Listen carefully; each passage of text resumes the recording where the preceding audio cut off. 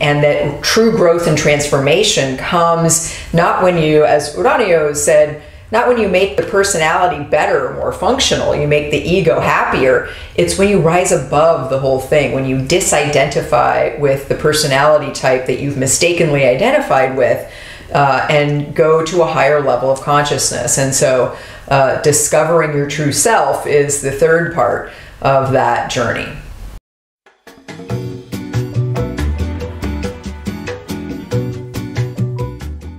So I think I know I wanted the title, The Enneagram Guide to Waking Up, because I think the Enneagram is all about awakening.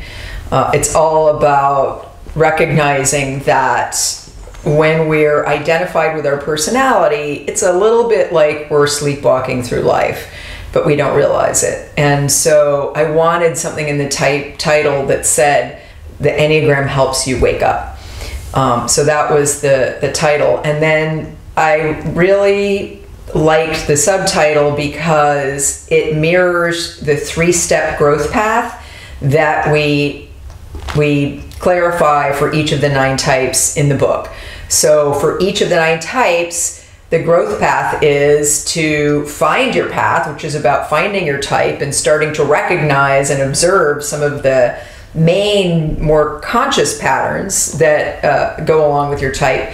But then the next step is to face your shadow. The next step is to see what you don't tend to see, to make unconscious patterns more conscious.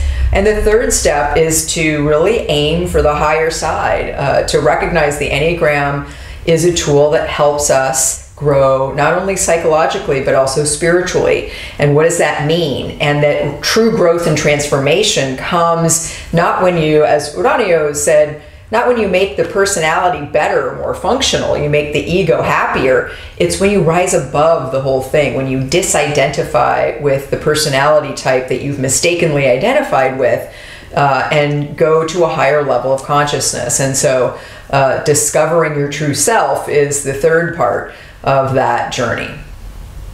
The expression waking up in the book's title refers to the fact that B and I believe that that's the mission of the Enneagram, to truly help people waking up rather than just finding out what their personalities are.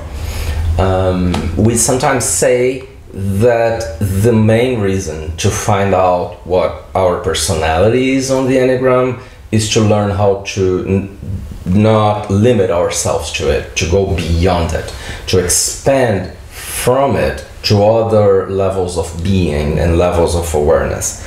So the book title, we wanted to be reflective of the work we do, which is pretty much developmental and not only an illustration of how people behave when in personality or in a limited level of awareness, but rather what the paths are. And when talking about each type, we already talk about that path. Like for a 2, like B, it's the path from pride to humility, or for me as a 5, is the path from avarice to non-attachment. So it's not only about our egos.